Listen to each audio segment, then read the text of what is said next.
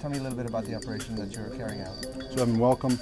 What you're seeing here is the New York Operations Center. It's the Crisis Management Command Center, where we are coordinating the takedown of a major cyber operation, the Blackshades case.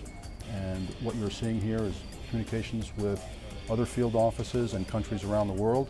What exactly are you trying to take down? The Blackshades malware is a computer malware suite that is applied to a victim's computer so that the aggressor, the attacker, can take over the computer and perform almost every function that the user can perform.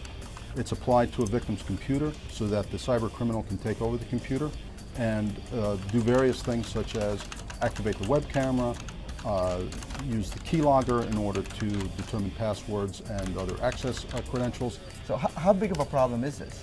Well, we've identified over 700,000 potential victims around the world. We have 18 countries cooperating with us on this investigation, and we have FBI agents in over 40 cities around the country conducting interviews and other law enforcement actions in order to take the case down.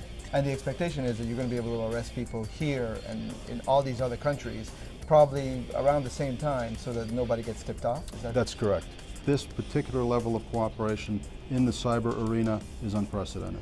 What does this typically look like? I mean, is this an email that looks like it comes from a friend? What is typically the way this happens? Well, most of the victims are subject to what's known as spear phishing, which is a socially engineered email designed to attract the victim to read the email and designed to induce the victim into clicking on the attachment. So I might be looking at an email that I think comes from my mom or from my sister, perhaps. Well, it may come from an associate or someone you've had email contact with before, but it also may come from a company you've never heard of before, and making an offering to you or making some type of attractive image to you, depending on the type of spear phishing email that's sent. It comes in very many forms.